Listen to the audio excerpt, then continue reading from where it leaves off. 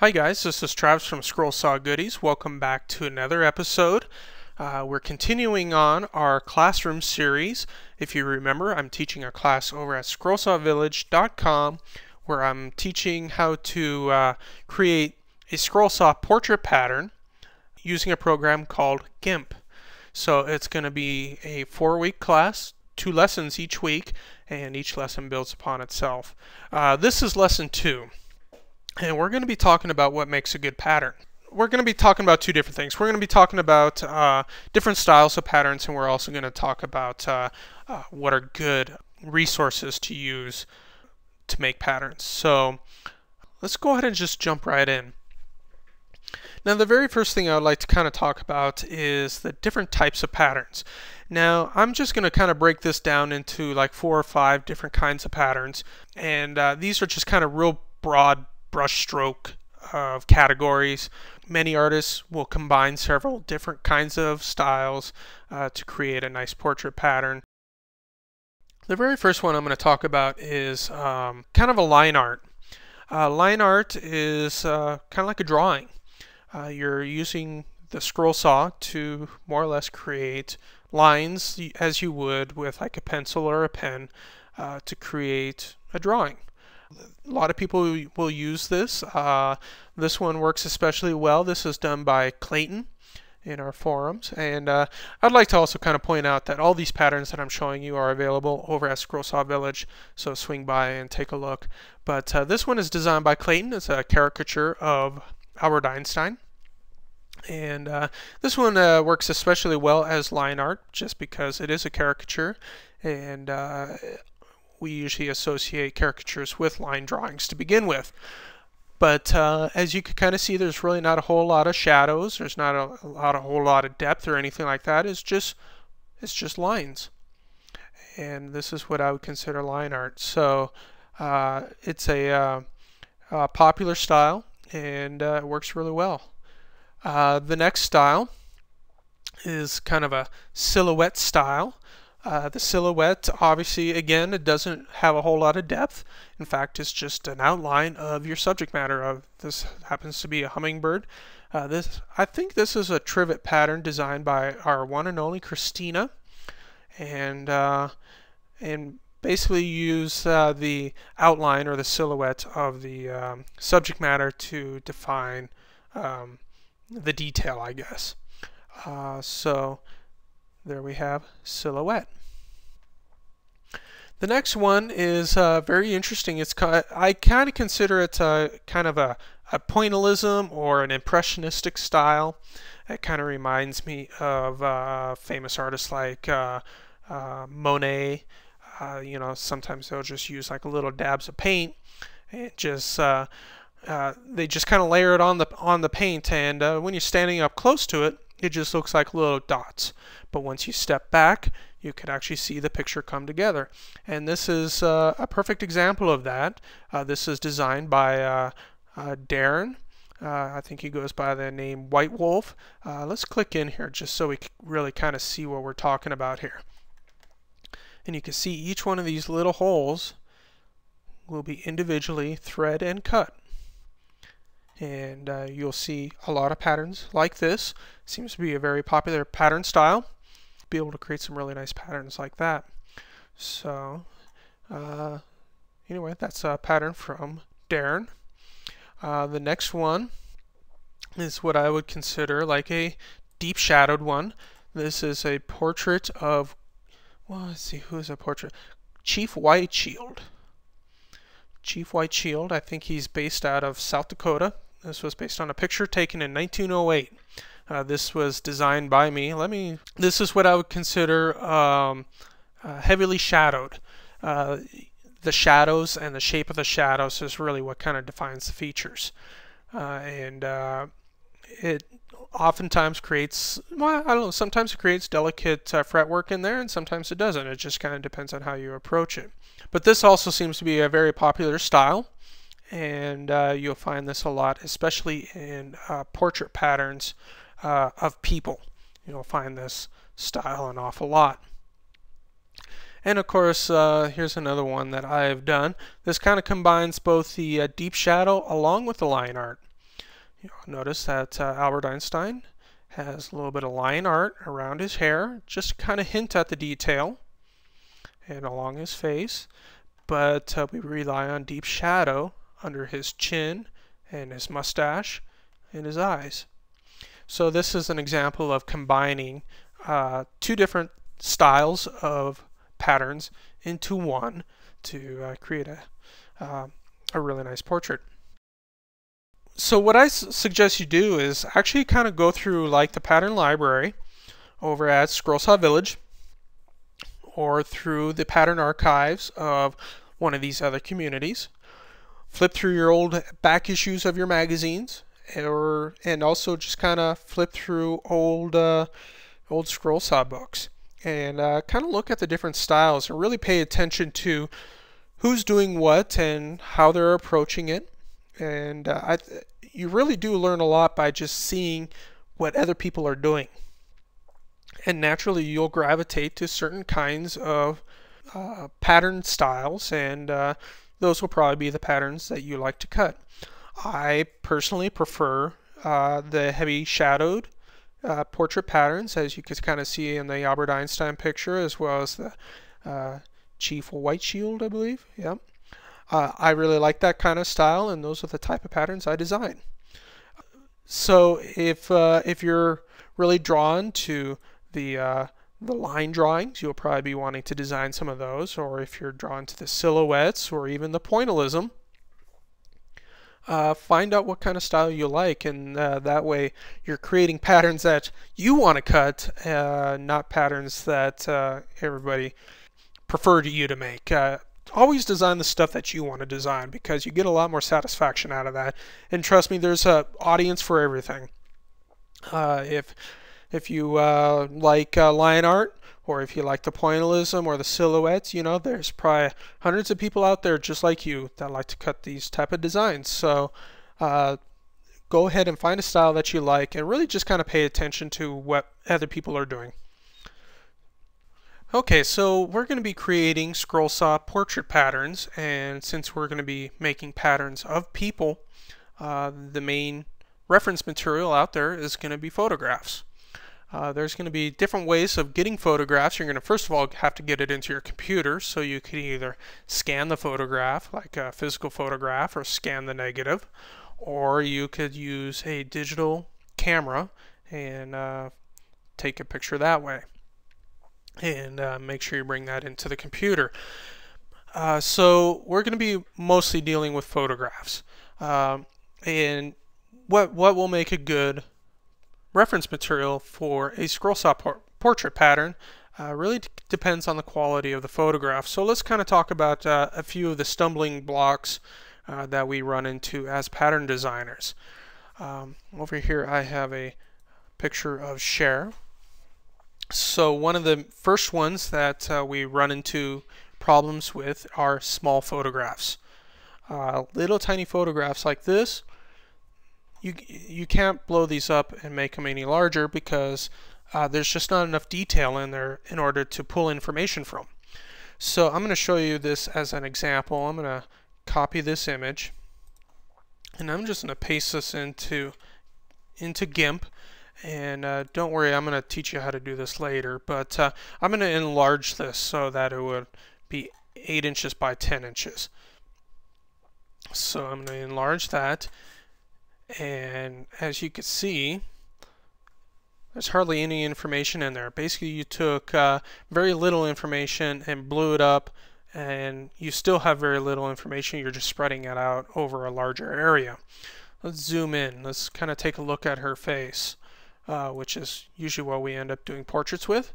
And as you can see, there's just absolutely no information there. I mean, you can't even, you could kind of see where her eyes might be, and you could kind of see where her mouth might be, but there is no detail there. So you're not going to be able to pull any kind of information out of this small little picture and make it look like something that make it look like the person you intend it to be.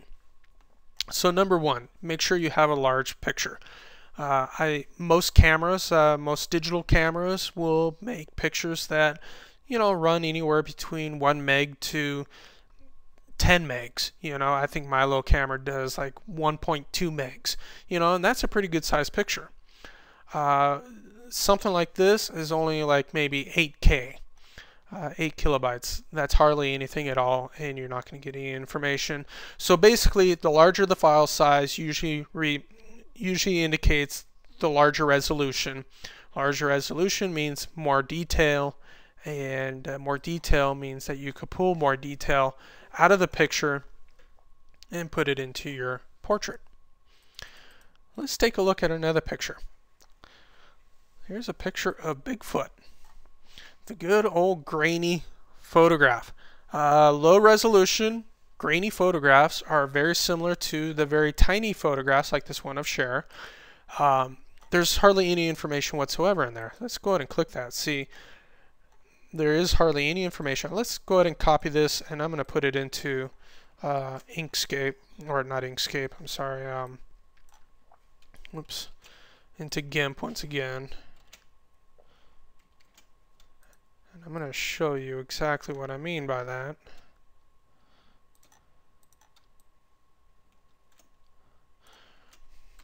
And we're going to go ahead and zoom in a little bit, and as you can see, there ain't any information in there at all. It's all grainy, it's blurred, hardly any information. I can't even pull out facial features out of this image, so this would be a completely worthless photograph. So number 2, make sure it's sharp and in focus and not grainy at all. Okay, let's move on to the next one. How about low light? Here's a picture of John Goodman. This isn't horrible, but it isn't great either. It's low quality, low light, usually especially on photographs. If you're using a digital camera, they don't handle real well in low light. So what they end up doing is emphasizing dark areas and emphasizing bright areas, and trying to decide how the image is supposed to look instead of capturing the image as it is in real life. So dark images, let's go ahead and zoom in a little bit. Dark images just don't work real well. So typical snapshots, especially if they're indoors where you have to use the flash, typically don't really work very well. Let's take a look at another picture of John Goodman. Here he is outside. Let's go ahead and zoom in a little bit. And as you can see, we have nice even light. This is probably be a pretty good picture to pull a portrait from, because the image is it has nice levels. There aren't anything that's overly bright. There isn't anything overly dark. It's just a nice even light across the entire photograph. So something like this would be a good way to be able to pull a picture from very easily. So let's go ahead and talk about other source material, I suppose. We already talked about photographs. Let's talk about clip art. Clip art could be a good way to create patterns. This is from Dover Clip Art. As you can see, some of these have already been turned into black and white, and with just a little bit of fiddling, you could create a nice portrait style cutting. So clip art can be used, but typically they don't really rely on the shadow as much. These happen to be kind of an exception, but you could find clip art that might work for you as well. And lastly, let's talk about printed materials, printed magazines or newspapers. Those will work as well, but they're a little trickier because the way they print magazines. Here's a website from Teacher's Lab, and here we have a picture of the baby at 100%, but you start zooming in and you find you start getting a lot less detail, and then you zoom in about 400%, and now you see all these crazy little dots, and if you keep zooming in, you'll see that printed material is made up of a series of dots. Some are pink, some are blue, some are black, and it's this combination of dots when you step back, it looks like a photograph. Now you could pull a pattern from a picture like this. It's just a little bit more tricky.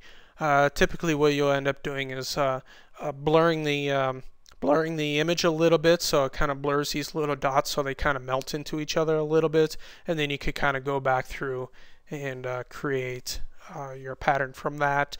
But it is possible, it's just a little bit more difficult. And with that said, let's quickly talk about copyrights. Copyrights are a very misunderstood thing, and we feel that if we take an image and we create something totally different from it, it's completely legal. That is not the case at all.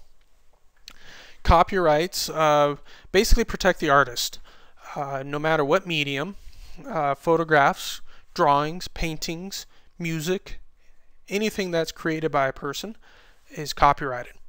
They own the rights to that particular piece of work.